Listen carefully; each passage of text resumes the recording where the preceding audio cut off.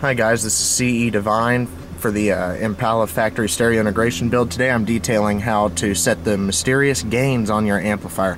What we're doing is we're going to do it using a digital multimeter. I picked this one up at AutoZone for about 15 bucks. My good multimeter is at home. What we're going to start out with is taking the rears. We're going to start with the rears and then I'll move to the fronts.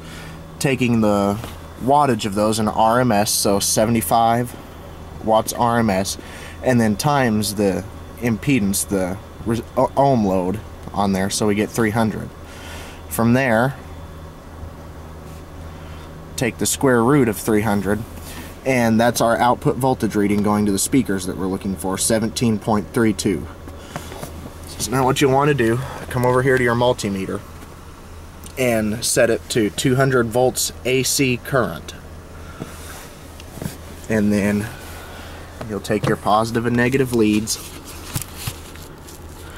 and put them on the speaker. What I've done is I went inside, there's a free program online called Audacity that you can generate test tones with, which I have created a 1000 hertz test tone for testing full range speakers, and for subwoofers you want to use a 50 hertz test tone.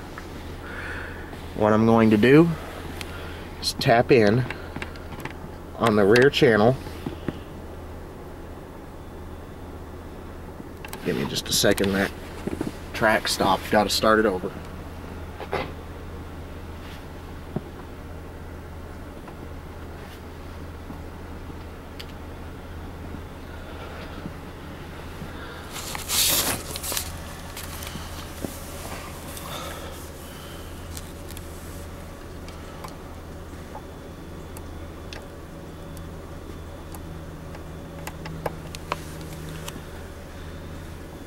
And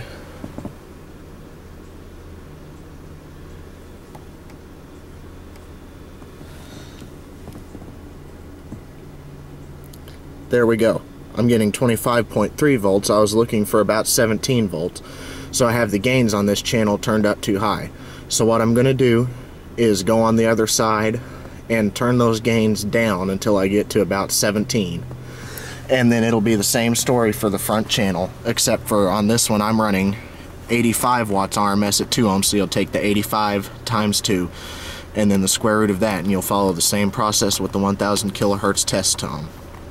But this is CE Divine. I'll talk to you guys later.